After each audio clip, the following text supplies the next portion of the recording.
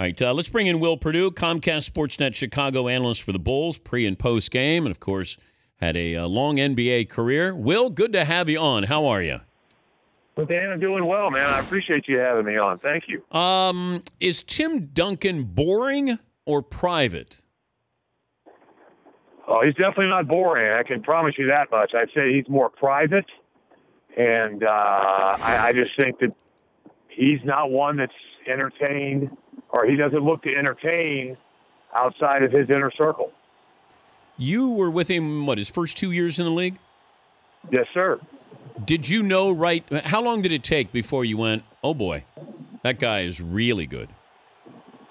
Well, I always tell the story that when I first got to San Antonio, we used to always have training camp in Austin at the University of Texas.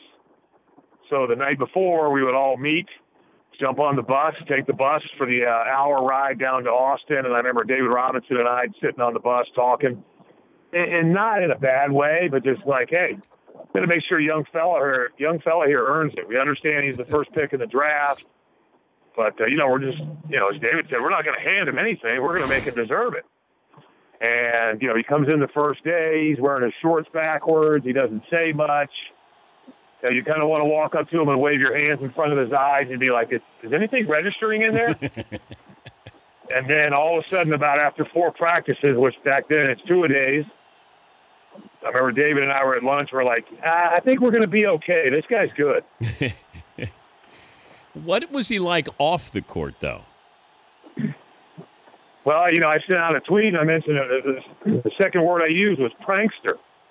He's a very quiet guy, but as I always said, he would be the guy, and some people go, oh, man, how immature. This has nothing to do with immaturity. This just has to be with him kind of livening the situation. He'd be the dude that would steal your underwear, get it all wet, throw it in the freezer.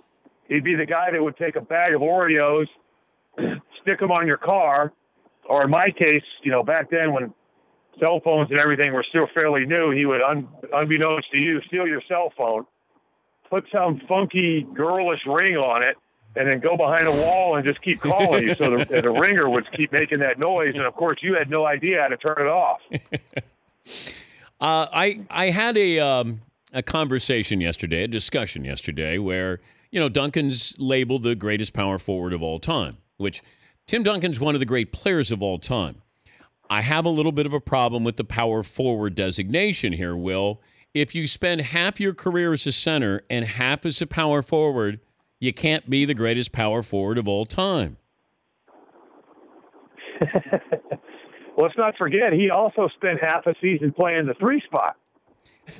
Okay. Remember 1 year, everybody got hurt. I played the 5, David played the 4, and Timmy played the 3, and we had the triple towers.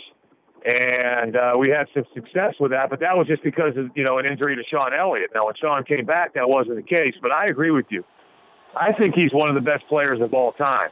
I think it's very difficult to just label him as the power forward, because I honestly feel like when he first came in the league, he played power forward, but as he got older and the team changed, he moved into the center spot, and I would say he might have played more center than he did power forward, meaning he played more with his career with his back to the basket than actually facing the basket. The Dan Patrick Show, weekday mornings on Audience.